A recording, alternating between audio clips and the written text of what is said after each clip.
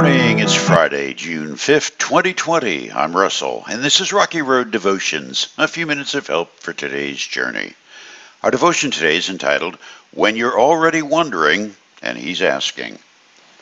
I had this conversation once with God, or should I say I bumped into God one morning as I was wallowing in my self-pity over some pretty disturbing turns in my life. And God disturbed me a little more. No, a lot more. God disturbed me with some questions that were really irritating. And here's how the conversation went. God said, Russell, you've been through a lot of educational stuff, haven't you? You know it, Lord, and it's getting a little old. Yes, Russell, that's why I'm not going to bore you with a lecture. I just have a few questions. Okay, I'm all ears. Maybe I can help. You remember when the sun went down last night and then it came up again this morning? Yeah.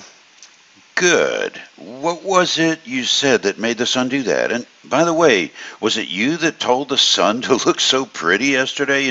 Spread out and tell the shadows to get lost and open up all those brilliant colors and send wicked people who do things in the darkness back to their hiding holes? Lord, where are you going with this? Well, Russell, I'm just wondering if you could direct me to where a couple of things are, like where the water comes from that fills all those seas on the earth, where death actually lives, and why does it cause so much gloom to humanity? And where does the light come from? And when it gets here, I wonder, where does the darkness go? I'm thinking because you know all this stuff. You know all there is to know. You must have been born before all that was set into motion. I'm just wondering if you could enlighten me. I mean, with all your street smarts and wisdom and all. Zip. That was the sound of my mouth's zipper quickly closing. Generally, I read the scripture first and then I make some comments for us to ponder. Today, I bared my soul about my conversation with God that made me realize what an arrogant know-it-all I can be.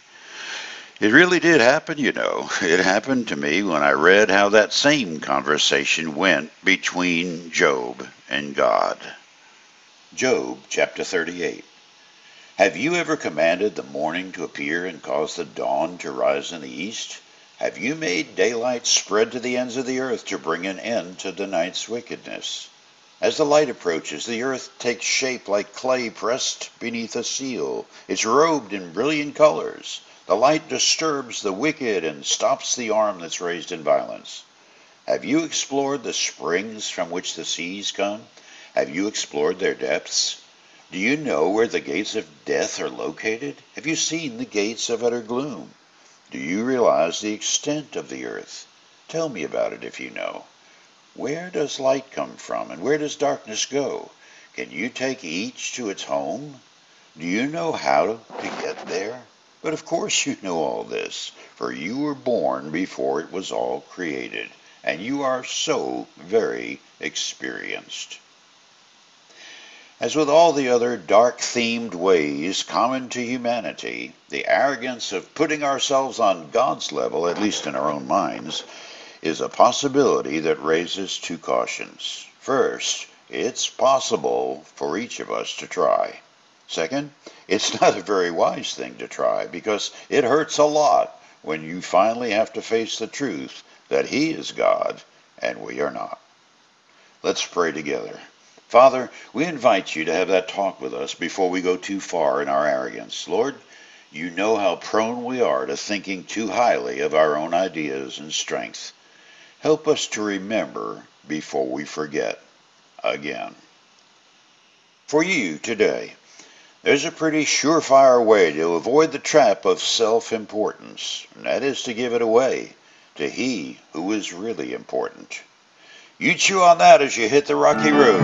Have a blessed day.